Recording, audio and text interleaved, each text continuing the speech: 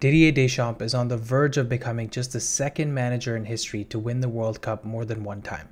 He deserves massive credit for taking this French team to the final without key players like Kanté, Benzema, and Paul Pogba.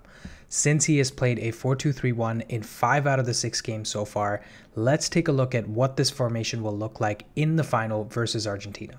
Deschamps' overall strategy relies on soaking up the pressure and being really compact in defense.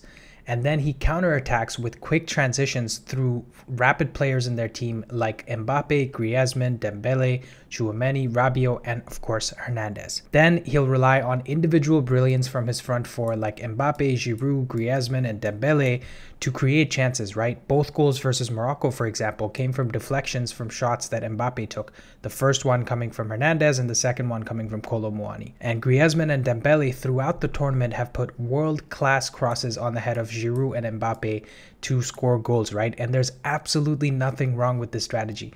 The goal is to win the game, not to play well and lose, right? And this 4-2-3-1 with counterattack is really effective from Didier Deschamps. Next, let's look at what France would look like in a counter-attacking situation. Assuming Upamecano wins the ball in this area, he sees the pitch in front of him and notices 3 things. There's some space down the middle centrally, there's some space on the right-hand side behind Acuna, and there's obviously some space on the left-hand side behind DePaul and Romero. Now he has 2 real options. He can either play the ball to Giroud, who can hold up the play and then play in Mbappe in behind, or he plays the ball directly to Mbappe and Giroud takes up either Otamendi or Romero. Griezmann either takes up Paredes or Romero, and the entire team pushes up rapidly, right? With Dembele being on the right-hand side, Tchouaméni holding this area, and Rabiot trying to help in on the left-hand side. From there, we'll see Romero and DePaul try to double up on Mbappe, which means there's more space for Rabiot and Hernandez to do stuff, even if Molina tries to get back in defense. And Fernandez will most likely be on Tchouaméni or try to help out Otamendi with Giroud, with Alvarez being on Tchouaméni and McAllister trying to help out Acuna with Dembele. If we pause and look at this position here, we have 4 French players against 4 Argentinian players, right?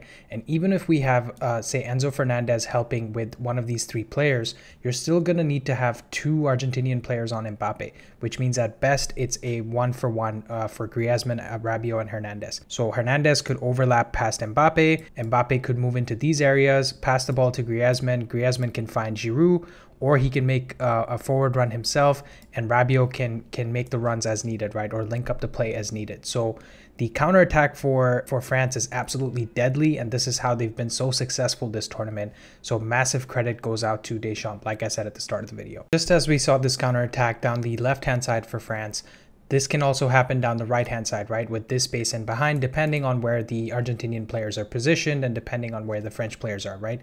There's every chance that Dembele can be further forward than Mbappe already, and Upamecano sees a better ball out to him, or he plays it to Giroud, and Giroud plays it to Dembele, right? Either way, this counter-attacking formation and this tactical setup from Deschamps is absolutely deadly. And Argentina has something to worry about, right? Like, I've called for a 2-1 win for Argentina, but this game can easily go the other way. There's not a lot between these 2 teams, and it could even be a blowout in either direction, right? Like, if Argentina gets 1 or 2 goals early, they get to score a lot more goals because France all of a sudden has to have a lot of the possession and try to score, right?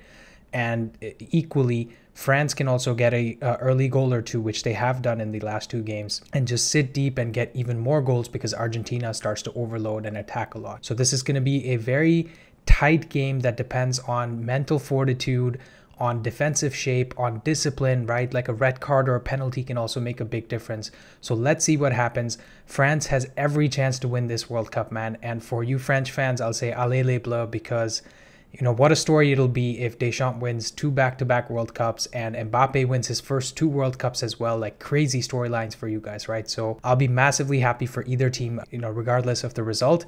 Let's see what happens. What do you guys think? Get in the comments, like and subscribe, and I'll see you guys in the next one.